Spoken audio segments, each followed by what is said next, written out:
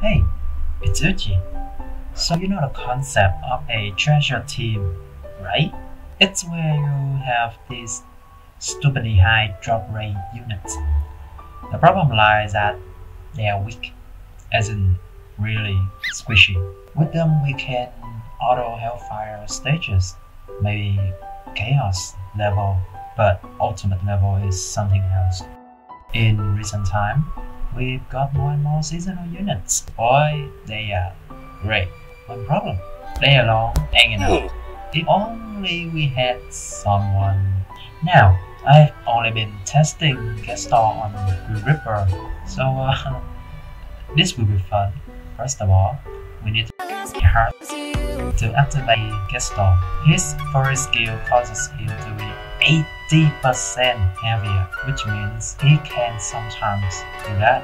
And that too, did I mention that he ignores all magic damage for the first 60 seconds of the battle? Yeah, crazy, yeah. His second form ain't that bad either, a bit less HP than the third one, but nothing Pandemonium from Majoran Garden can't fix. The only minus thing about him is he's slow, but I'm guessing you can't have it all. Yeah, now let's waiting against the boss, shall we? Holy crap, we survived until the boss? Okay, the Gestals are still behind the commander, so this is bad. Luckily we have one already. Oh, arrows. I'll put on my skirt phone to block. Gestalt, be the shield for the team. We also spawn a special combat who will give us 3 orders after being killed. Man, the enemy archers are making this way harder than it should.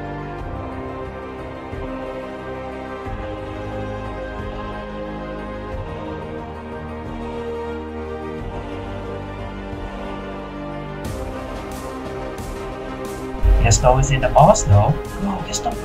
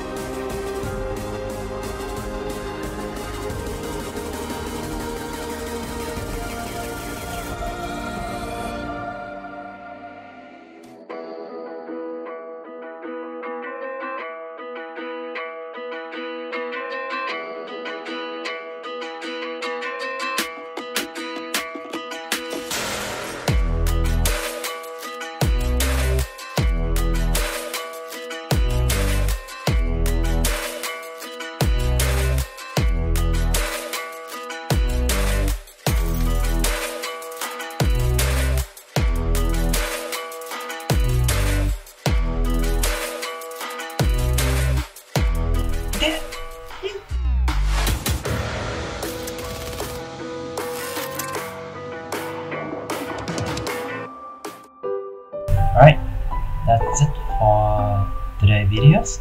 I'll see you all later. Love ya.